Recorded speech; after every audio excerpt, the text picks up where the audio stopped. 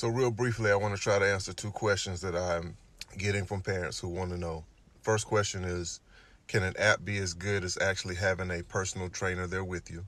And the second question is there something about my training that is set apart from anybody else's training methods that is a good enough reason for them to choose my app? First and foremost, I'm going to say, obviously because I'm the coach, that these two reasons that I'm going to give you are just the biggest things that I can tell you why I'm a good choice. So for one, the things that I would normally teach in a one-on-one session, it's going to be in my app. And so one may say, if you're not actually with somebody and you're doing what they're instructing you on, how can you be sure that you have it? Well, my whole app is set up like a college course. So that means I bring you from the basics before you do anything complex. And it's because I intentionally lead you that way that makes my app a worth it choice. Now, obviously, if you have a trainer right there working with you on different things, then the trainer can correct and have a student to imitate the same motions, the same drills. But if you have an app that's also taking you step by step in a slow enough process, the one-on-one part, I'm not going to say it becomes unnecessary, but it's the slow building process in the app that makes the habits more concrete. And even if you have a trainer, a lot of times when you're paying a lot of money to have a trainer consistently, it still takes a while for those things that you're being taught to be rooted in you. And that's what this app is designed to do. And the second question, when it comes down to my training, I have some things in my drills, some abilities when I played that I haven't seen out here. And there's players like me who did not get to the pros who were good enough that have the same thing, and they have their own situations where they're doing drills and working with kids. I took the time out to make an app out of what I worked on.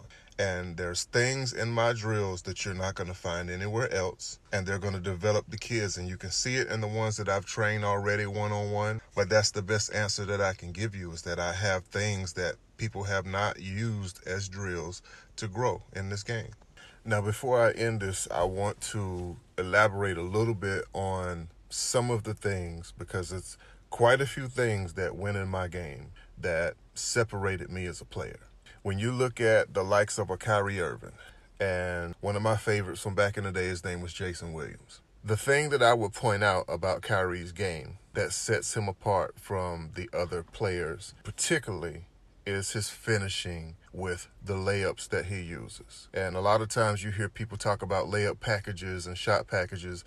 I'm not using those terms because when it comes down to the training, it's what you're doing in the training that makes you capable of making the kinds of shots that Kyrie makes. There's a certain layup routine that Kyrie's not showing to everybody that he does when he's playing a game and he gets to the basket. Even at his height at 6'3", he can get shots over 7 feet, guys who can really get off the floor.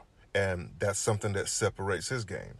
Jason Williams was very much known to catch his defenders off guard, a lot of times with dribble moves and passes. And so there are things that he drilled himself on, and he has his own setup now where he's teaching kids that made him who he was. So for me, I use my full body length in my dribble. So where most people try to keep their dribble within at least a mid-range away from their body, I maximize mine. And I use weights to strengthen my body where I could handle the dribble far out away from me.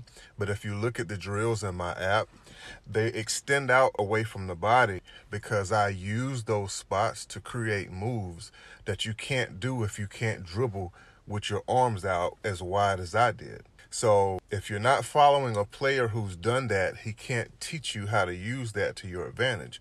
But the wingspan that you have, in the same way that Kyrie uses his spins off the glass to get those shots, when I would make dribble moves using my full body length in the dribbles with control and speed and power, it just created so much space to operate and get wide open shots.